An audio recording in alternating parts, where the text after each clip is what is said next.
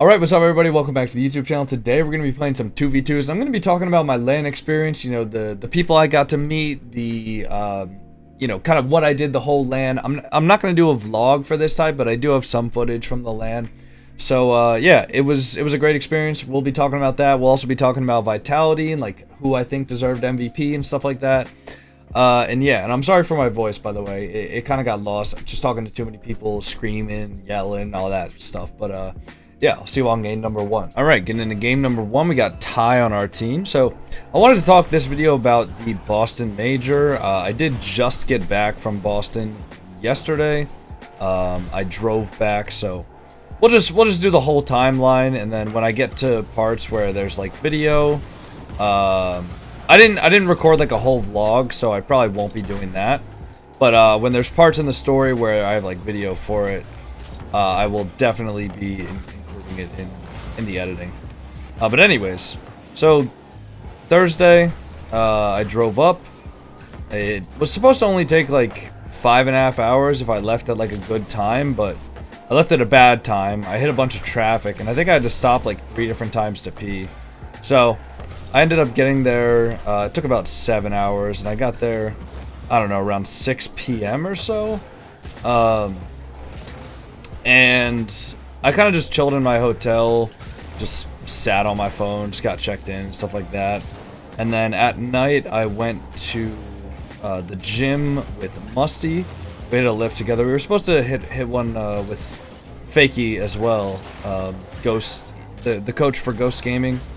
He was supposed to be there as well, but unfortunately he had a business dinner to attend to. Let's see if I can get a reset here. Get it over him. Yes. But whatever. So I got the lift in with Musty. We did some legs and back. I didn't get any footage from that, but the next day, on Friday, woke up, kind of just chilled in my hotel for a little bit, and I went to the gym with a guy named Sebdot. After going to the gym with Sebdot, I went to my friend's Airbnb, and we watched the game together, or the games together. And then after that, we went to Fenway. So that group, hereby referred to as the Fortnite Flick group. It's just like a group of all the guys that I talk to on Discord. So people like Flitz, Chronic, LJ, Andy, Nick, Hockey, Kaz, and Rion. I think that's everybody. But those are all the guys that I was at the Airbnb with. I mean, except for Chronic and LJ, they were both playing, obviously. But we watched the games, and then we went to Fenway. And then after Fenway, we just walked back to the player hotel and just kind of talked for a bit. And then I went back to my car. Then the next day was the event. So woke up, had breakfast in the hotel, and just went straight to the event. And before I talk about the event at all, I just want to say like a shout out to a bunch of people, to be honest. And if you guys have seen my Twitter, you've already seen me say this stuff. But there were 2 people in particular this event that kind of made it like really like a lot more enjoyable for me, and that's Katrina and Dale Duo. There were 2 people who just like the entire weekend, you know, I'm a very like socially anxious person, and the whole time like they were just kind of there, you know what I mean? They were just like vibing with me, they were rocking with me, and you know, it really like made my time a lot better. I don't know why he jumped for that. That was a horrible play, but that's all right. I got a bad pinch there, so that's kind of both of us. But the only way Sling gets that goal is if he does exactly what he did. Teammate does exactly what he did. Oh no, dude. Why is he diving, man? Alright, that's tough. That's tough. But yeah, shout out to Katrina and Dale. They were just kind of like rocking with me the whole time, basically. And made the event a lot more enjoyable. But anyways, Saturday, I was kind of just walking around, you know, just trying to meet as many people as possible and talk to as many people. As you can probably tell from my voice, I was literally just talking to people all weekend long, whether it was like fans or other creators or like friends or whatever, right? I was just talking to as many people as I possibly could at the event, because, you know, these events don't happen often. I don't get to see these people all that often, which kind of sucks, man, because some of the people I met, I'm like homies with now. You know, I'm like best friends with these people, which, you know, kind of makes me sad because I won't see a lot of them until the next North American LAN event, which who knows when that's gonna be. So, you know, there's I was basically just talking the whole day on Saturday. I went to the Radiant booth, which was like Radiant's like a, I don't know how to describe it. They just do a bunch of stuff for like women's Rocket League. So they were like spotlighting like women Rocket League creators and players and stuff like that. So I went there. I went to like the merch booth, the SSG and stuff like that, and I was mostly just walking around in between games too. Wow, that's such a good shot from Sling. I thought my teammate was going to be able to help me out there, but I don't think he could recover fast enough. But I was mostly just like walking around and just talking to people, trying to like meet as many people as I possibly could. And then after the event, you know, I was a little bit sad that Gen G didn't make it through to Sunday, or any North American team for that matter didn't make it through to Sunday. But you know, there was a Gen G like mixer party after Saturday, so I went there. Just got to hang out with a bunch of people. There's music, and they were making like custom initialed hats, which is kind of it was cool, but I didn't actually get the chance to get one of them for myself. But that was a cool event. And then after that, I just walked to a bar, or it was like a karaoke place with Seb, Katrina, and a couple other guys, just to get Katrina's sweater back because she had left it there the night before. And then from there, I just walked alone back to my car, went back to the hotel, and then just slept the night. After that, on Sunday, just went straight to the event in the morning. I mean, you know, obviously breakfast, blah, blah, blah, all that. Is that in? Oh, thank God. Breakfast, all that. Went straight to the event. And Sunday, I wanted to make sure that people could, like, find me if they were, like, actual fans and stuff. So I tweeted out where I was. I tweeted out where I was going to be, like, in between two of the games. I was like, hey, I'll be outside of section blank after this series. Like, make sure to come find me. And I never did, like, an official meet and greet or anything like that. But I feel like I met so many people. And, like, truly, I can't, like, describe how much it means that, like, every single person who, like, came up to me said that they liked my content, or they watched my YouTube videos, or my YouTube shorts, or my TikToks, or literally whatever it was, man. It all just meant so much to me. It's a very, like, gratifying feeling to know, to just, like, meet the people that are watching your stuff, like, in person. It's very surreal, you know, because a lot of the times it can tend to just be, like, for me, it can just be like, oh, this video got X amount of views, this video got Y amount of views, whatever. But when you see, like, actual people who are like, hey, man, I'm your fan, I like your videos, and they're, like, a real person talking to you, it's very, like, cool, you know. It really helps put things into perspective that I do have, like, people watching my stuff, and it's just nuts. So, game number 2. But yeah, just a very, very cool experience, very awesome to meet everybody. And if you guys follow my Twitter, you probably saw, like, all the pictures and the updates. But let's see, Sunday, just got into the games, and honestly, like, on Sunday, I was kind of rooting for BDS and Vitality. Vitality just because I think the storyline is cool, and BDS because I was watching them play the days before, and they looked really, really good. Plus, I think it would have been cool for BDS to have 3 LAN wins. So Monkey Moon would be like, oh, dude, I can't see the ball. Hopefully that's in. It's not. Rip. Nice. Yeah, Monkey Moon would have had 3 LAN wins, and that he would have been the second player to ever do that, or no, third player to ever do that, right? 3 RLCS LAN wins, that is. So that would have been cool, but also, like, Vitality getting the perfect split with Zen, the rookie, like, that's another cool storyline. So I wasn't opposed to that either. And then I sat with Dale Duo and Katrina, the people I'd mentioned earlier. Katrina actually had some words of wisdom. If if you guys, I'll put that in right now. Yeah, do you have any words of wisdom for the people? Macaroni noodles. But she had some words of wisdom for the people, which I didn't even know what she said until after. So hopefully that helps you guys live your life better.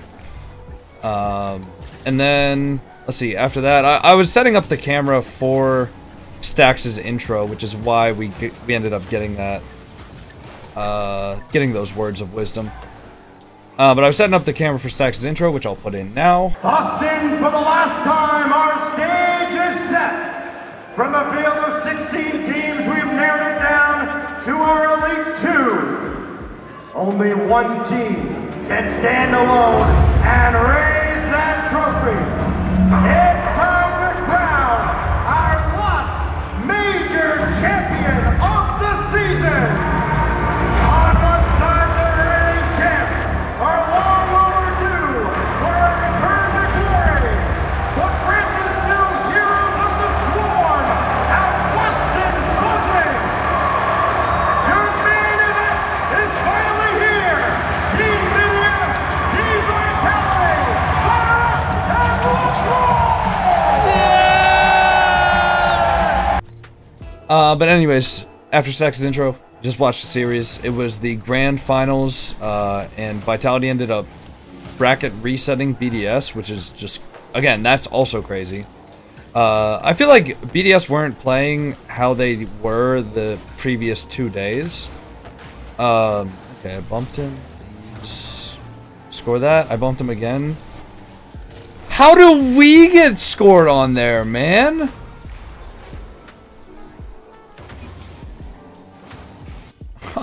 How do we get scored on, bro? That's crazy. But yeah, BDS weren't like playing how they were in the previous days, you know. They just, you know, Rocket League's very much a game that's based on whoever's playing better on the day. And even though BDS was playing better than Vitality like previous days, they just couldn't bring it together for the last day as well. I'm gonna bump him.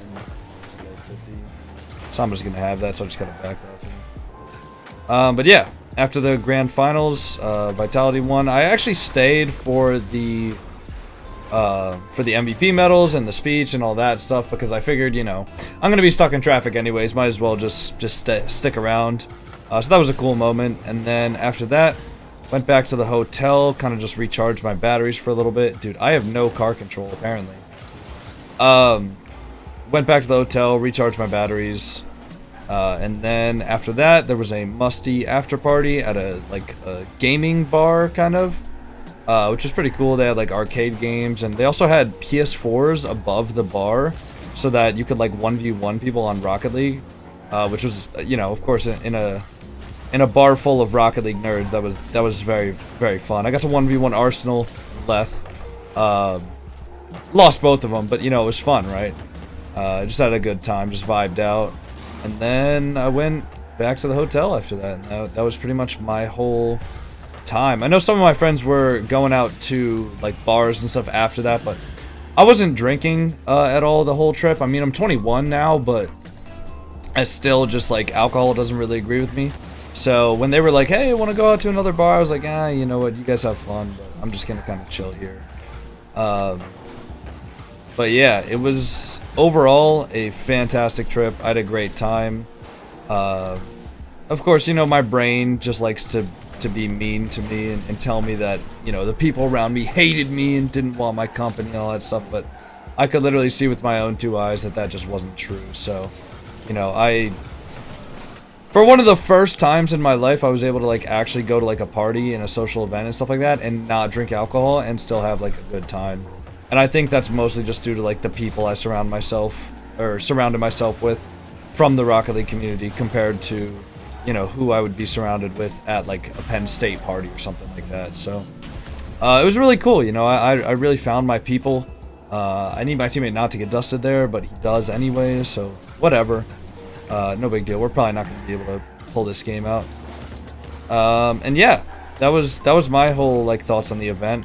I made a tweet after Vitality won saying that I thought Alpha should have gotten the MVP, and Zen ended up getting it, which I people took that tweet out of context to mean like, oh, he's saying that Zen played awfully, dude. Are you blind? Like, Zen was amazing. It's like, no. Every single player on Vitality is amazing. They are a well-oiled machine. And every single one of them has, like, an integral part. But for me, I just thought Alpha was the standout player. I thought he was making opportunities. He was making good, consistent challenges and good decisions. So I thought he was the standout player, but, you know, not only that, but Alpha 54 for a long time has been regarded as like one of the best players to never win an RLCS LAN, and he finally won it with a rookie nonetheless. So, you know, it would have been, I think, appropriate for him to get it either, but you know what? It didn't end up happening. Zen ended up getting it. So, you know, what can you do about it, right? Alright, getting into game number 3, we got Daunt on our team playing against Young Cap and Sling. This is a pretty high-level lobby. He's not going to be able to get that, so I'm just going to try to get out of Daunt's way, just in case. You know, you don't want to, like, accidentally dunk your teammate there. I mean, granted, it's kind of his job to make sure he doesn't hit it into me, but at the same time, I should be trying to make it as easy as possible for him to not hit it into me. But yeah, anyways, just in general, like, at the Major, I noticed a couple of things while I was watching the players, and I always notice this kind of stuff, you know, when I'm watching the Major in person, because when I'm watching RLCS just on my own, I'll kind of just, you know, autopilot or like I'll be watching it, but I'll also partially be on my phone and stuff like that, or whatever, right? But I won't really be like full focused on just, you know, hard just watching everything that happens. But at the Majors, you know, you're there, the crowd environment's there, you can hear the casting like booming and stuff like that, so it's a lot easier for me to just only pay attention to the games. And one of the things I noticed that pro players do much better than I do is that they're just efficient. They are extremely efficient with boost, how they aerial for the ball, and one thing I noticed too was their fake challenges were a lot different than mine. So when they would fake challenge, or not even like fake challenge, but just like the way they would approach the ball. So there were some times where the ball would be like, you know, the opponent would have them beat to the ball, and rather than, you know, just driving up to the ball anyways to fake challenge and guaranteeing the ball gets over them, they would get close enough to the point where the opponent still has to hit the ball, but not too close that the ball would just go over them with any touch. They would need to, you know, they would distance themselves from the ball a little bit, so the person who was going in for the ball might think they're taking a 50, but rather they would just hit the ball straight into the player who backed off a little bit. So okay, he missed that. He's probably going to beat me over. But again, I'll just force that over. So that should be fine. But then they're also just like a lot more efficient than I am as far as like boost management and, you know, how they go up for their shots, how they go up field, you know, by just going on pads rather than flipping forward. So there's a lot of aspects that I can definitely take into account in my future games.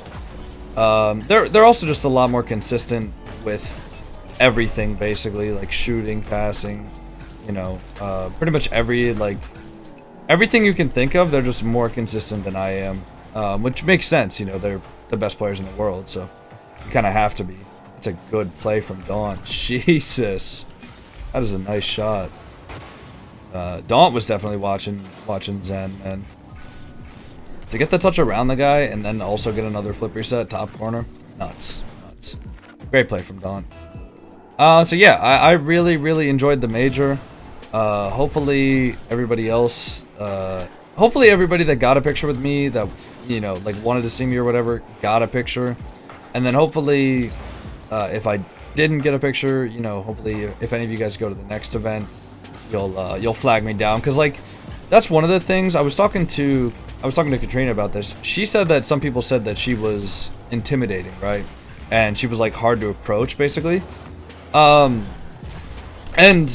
as a creator, the entire reason that we are there is to like meet fans.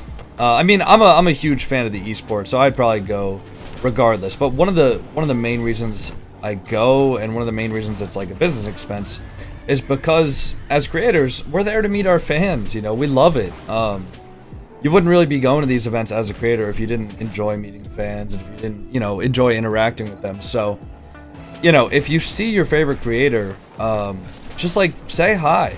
You know, it's not that big of an ask for you to take a picture with us or whatever, right? It takes maybe 15, 20 seconds out of our day. And plus the conversation that I had with a lot of people was incredible. So, you know, it's really not that big of an ask. And, you know, please, if you guys see me at a major, feel free to grab me. Even if I'm in a conversation, just be like, yo, Coconut, I don't want to bother you. Can I just get a real quick picture? And I'm sure if you did that with any creator, they wouldn't mind at all. But yeah, that's pretty much going to be it for this video. Hopefully you all enjoyed. And if you did, make sure to like, comment, subscribe. I'll see you all in the next one. Sorry about my voice, by the way. I talked about that a little bit, but sorry about that. If you guys enjoyed, holy voice crack, I'll see you on the next video. Cut it there. Cut it there.